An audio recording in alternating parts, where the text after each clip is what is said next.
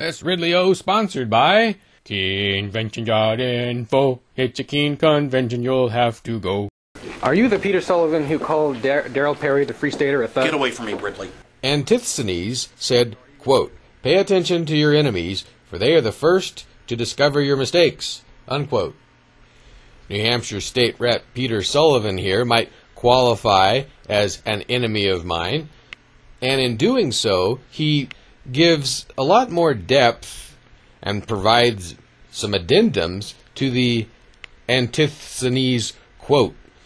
What I've learned from people like Sullivan, and from being in a political movement, and from having fallings out with allies, I guess I've learned all the different levels of value that an enemy can have, and many of the different levels of liability that a friend or ally can be. Sinclair Lewis was the one who said, quote, "Under a tyranny, most friends are a liability. 1/4 of them turn reasonable and become your enemies. 1/4 are afraid to speak, and 1/4 are killed and you die with them. But the blessed are the final quarter," or he said, but the blessed, well, I don't know if I'm reading this right, but it says here on this page, izquotes.com, "But the blessed are the final quarter, keep you alive," unquote. That must be a misquote. But anyway, the fact is that for a lot of reasons, your enemies turn out to be your best friend in an oppressive situation, partly because they create sympathy for you by oppressing you, partly because most of them are just too far away from you to do the kind of damage that a close person can do. Also because you can never really be accused of betraying them. They're your enemy. When I'm out of town, I sort of have this expression, "I miss my enemies." But there's another relevant quote or saying that is relevant all year. Being a good enemy is even more important than being a good friend. Maybe because there's no situation in which you reveal your true self quite like a situation where you're fighting someone. The person who knows you best, in a sense, is the person who fights you. And so that's the chance where you can be your best, where what you are presented as is believed. A boss, for instance, may not believe anything that you say to him because he may think you're kissing his backside.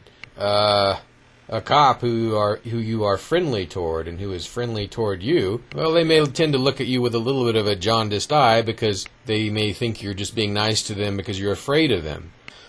But the way we treat our enemies in open conflict, it's almost by nature transparent.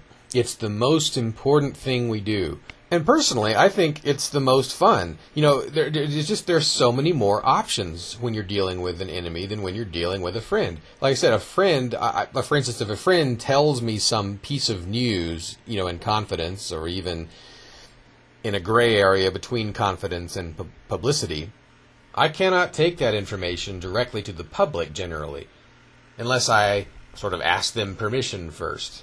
I can't walk up to a friend, especially on private property, and stick a camera in their face and ask them a harsh question. I can't make a lot of hits on YouTube off of a friend. I can just be their friend. I can't put my guard up easily. I can't easily raise public concerns about their behavior without being perceived as backstabbing. And again, this applies not just to friends, but also to allies, political allies, like other people who are free staters.